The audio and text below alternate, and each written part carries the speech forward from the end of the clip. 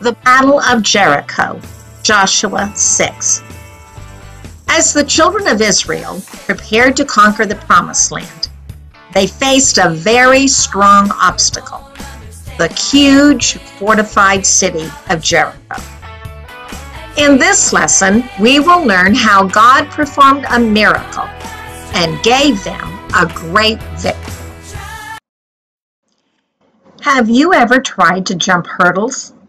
Hurdles are like fences that runners must jump over in a race. This girl is trying to cross a hanging bar by swinging with her hands. That can be hard to do. These kids are attempting to climb a wall with hooks. This would be like going up the side of a rocky mountain. All of these are examples of things that might be in an obstacle race. What is an obstacle? It is something that stands in the way. An obstacle can be a hurdle, a blockage, or an obstruction. Sometimes it is a problem that has a difficult solution or path to get to the answer. In this lesson, we are going to learn about a very large obstacle that the Israelites faced as they entered into the Promised Land. This was the huge walled city of Jericho. The children of Israel had to have great faith in the power of God to help them overcome. This lesson is found in the book of Joshua. Joshua is the first book of history in the Old Testament and was written by Joshua himself.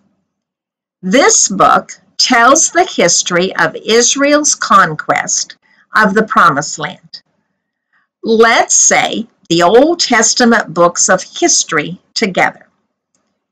Joshua, Judges, Ruth, 1 Samuel, 2 Samuel, 1 Kings, 2 Kings, 1 Chronicles, 2 Chronicles, Ezra, Nehemiah, and Esther.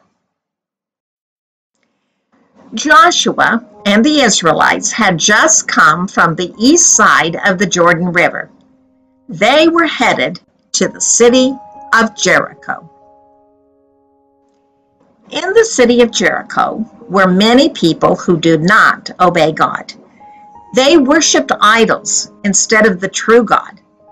And because they believed in false gods, God wanted the children of Israel to destroy them. Joshua had sent 2 spies into the city of Jericho to spy out the enemy. They said that everyone in the city was afraid of the nation of Israel. In the city of Jericho was a woman named Rahab. She had heard about the God of the Israelites and believed in him. Rahab risked her life by hiding the spies on her roof and helping them escape. She lowered them down on a rope out of her window, which was in the wall of the city.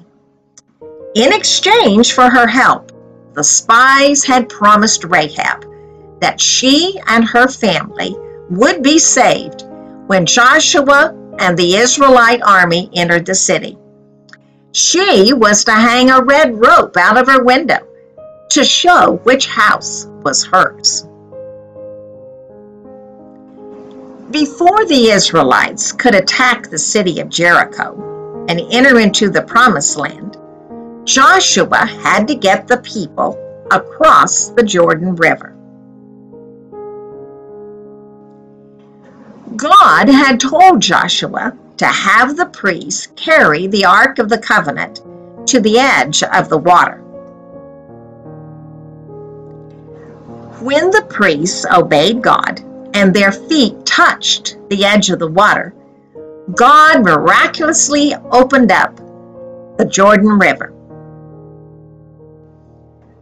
God held back the river with a wall of water, and the people crossed over on dry land. What an amazing thing! God wanted the people to remember this miraculous crossing by having 12 men take 12 stones from the riverbed and stack them up as a memorial.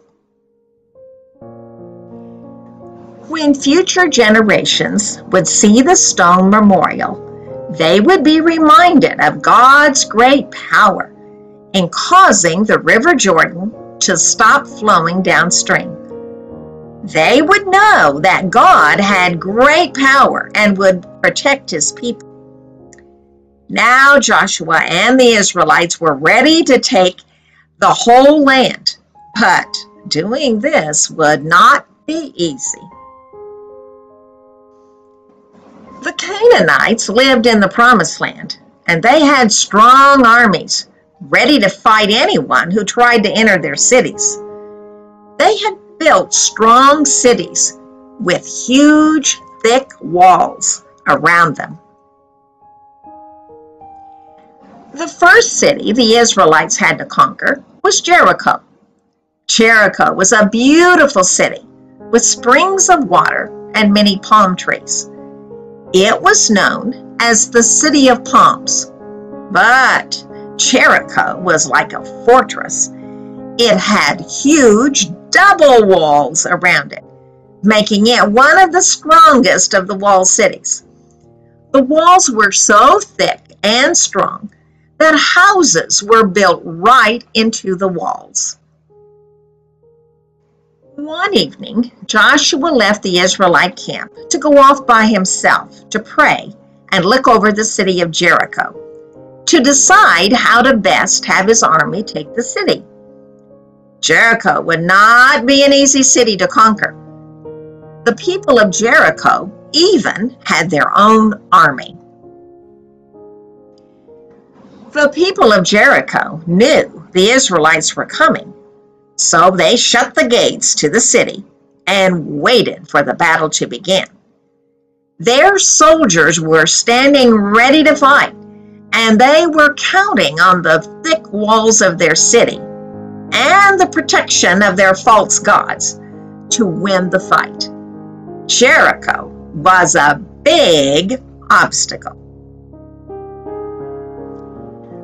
God wanted the people of Jericho to know that he was the true God and the one to be worshipped, not their false gods of wood and stone. Suddenly, as Joshua was thinking about this situation, he raised his head. He saw someone standing by him with a drawn sword in his hand. Joshua reached for his own sword as he moved away from the person. "Are you friend or foe?" Joshua asked. "Neither," said the other person. "I am captain of the Lord's host." Then Joshua realized that this was not just another man, but the commander of God's army of angels. It was Jesus Christ himself. Then God told Joshua to take off his shoes because he was standing on holy ground. Remember, this was just like the Lord had told Moses to do at the burning bush. Jesus, the commander of God's army, was here to give Joshua directions on how to fight this battle. How amazing this must have been for Joshua. Lord, the city of Jericho is surrounded by a huge, thick wall. The gates to the city are shut tight and guarded closely. Joshua, I have handed the city of Jericho over to you. I've also handed its king and its fighting men over to you. What shall we do, Lord? March around the city once with all of your fighting men. In fact, do this for 6 days. Have 7 priests get trumpets made from ram's horns. These priests will carry the trumpets in front of the ark. On the 7th day, march around the city 7 times. On this day, have the priests blow the trumpets as you march. When you hear a long blast on the trumpets, tell all of the men to give a loud shout. The wall of the city will fall down, and the whole army will go into the city. Yes, Lord. We will do as you have commanded. Priests, go and get the Ark of the Covenant of the Lord. We're going to march with the Ark around Jericho, and I want 7 of you to carry trumpets in front of the Ark. We will do what you tell us to. Yes. Soldiers, you will move out. March around the city. Some of you will march in front of the Ark of the Lord. Some of you will march behind the Ark. The Ark must be guarded by all of you. Yes, sir, Joshua. Do not give a war cry. Do not raise your voices. Do not say a word until the day I tell you to shout. Then you will shout. Yes, sir, Joshua. The soldiers did as they were told. They marched around Jericho for 7 days. Then Joshua said, Okay, men. For 7 days we have marched around the city of Jericho. Today we have marched around the city 6 times. Now we will march around the city wall 1 more time, but this time, priests, you will blow a long blast on the trumpets. We will do what you tell us, Joshua. Soldiers, shout! The Lord has given you the city! Shout to the Lord!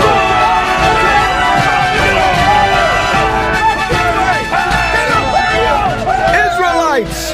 The Lord has given us the city of Jericho! Let us praise the Lord!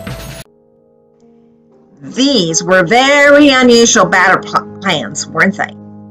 What do you think Joshua thought when he heard these instructions?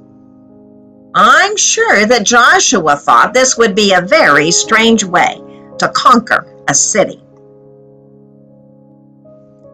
But he trusted God, so he passed the orders on to the people. And the Israelites listened to Joshua and got ready to do exactly what God had told them to do.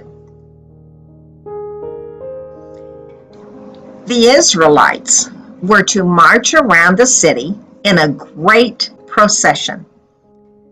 Soldiers were to be at the front. Then 7 priests with trumpets of ram's horns, followed by more priests carrying the Ark of the Covenant, which was the wooden chest that held God's law. As the Israelites marched around the city of Jericho, the priests blew their horns. The only noise was the sound of the horns and the stomp, stomp, stomp of thousands of marching feet. No one said a word. 6 days in a row, the people marched silently around the city of Jericho 1 time, just as God had told them to do. Everyone in the city must have heard the sound of the trumpets and watched as the Israelites walked around their city walls in silence. They probably were terrified as they kept waiting for the attack to begin. On the 7th day, the procession marched around the city once, like they had done the previous 6 days. But instead of going back to camp, the people kept walking. They marched around the city 7 times and then stopped. At the end of the 7th lap, when the priests sounded a long blast on their trumpets, Joshua commanded the army, "Shout, for the Lord has given you the city. Only Rahab and her family are to be spared. No one is to take anything belonging to the people of Jericho, because it all belongs to the Lord. When the trumpets blasted and the army shouted, the walls of the city collapsed. Suddenly, the big, tall walls of Jericho crumbled and fell down, and the army of Israelites marched straight in, just as God had told them to do. The army charged over the ruins and took the city.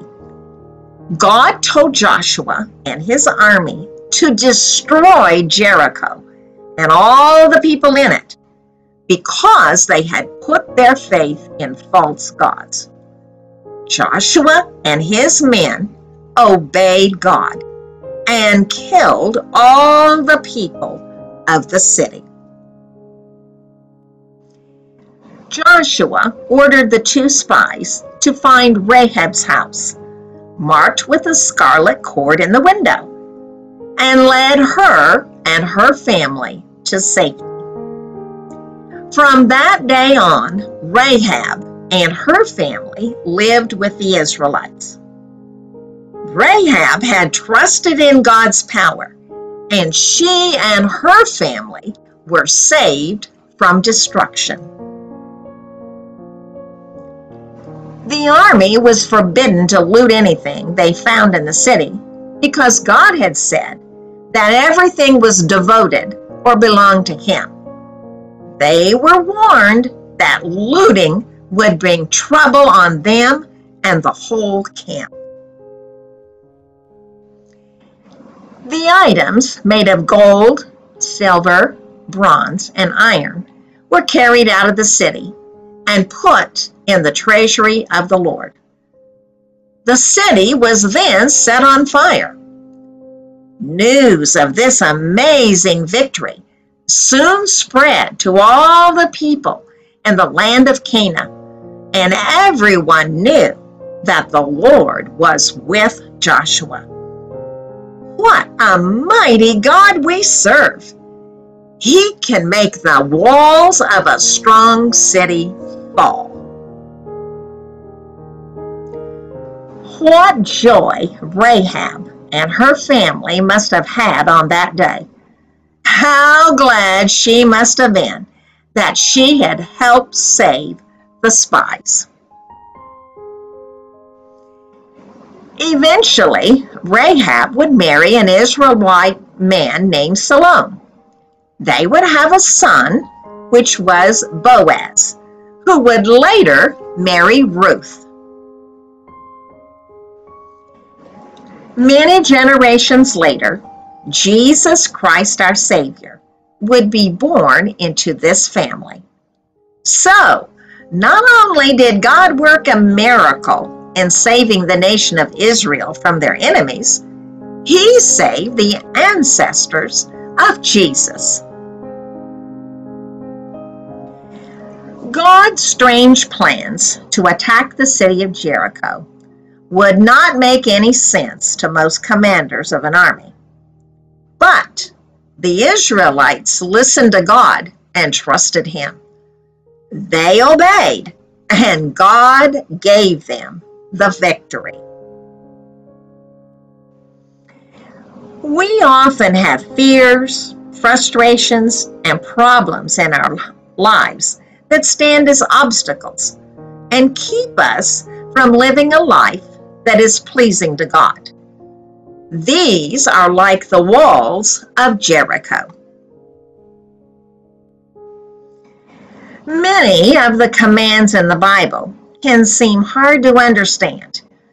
We may wonder why God wants us to do things like be kind to people we don't even like, or forgive people who are mean to us. But it's important for us to obey God just as He requests. Then God will give us victory, just like He took down the walls of Jericho. When we choose to obey God's commands, even the ones that we don't understand, we are showing that we trust God.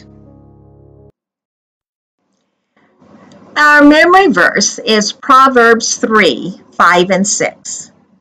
Trust in the Lord with all your heart, and lean not on your own understanding. In all your ways acknowledge the Lord, and He will make your paths straight. Remember, God only wants the best for us, so we must always obey God. He deserves our complete trust. Let's say our memory verse again together. Proverbs 3:5 and 6. Trust in the Lord with all your heart, and lean not on your own understanding. In all your ways acknowledge the Lord, and He will make your paths straight. Let's pray. Father, there are many obstacles in our lives that keep us from living lives that are pleasing before you. But today we've been encouraged to have faith in your word and to obey you, even when we don't fully understand why you ask us to do the things you do. Please help us to trust and obey you. In Jesus' name we pray. Amen. Remember, let's obey God and trust His plans for us.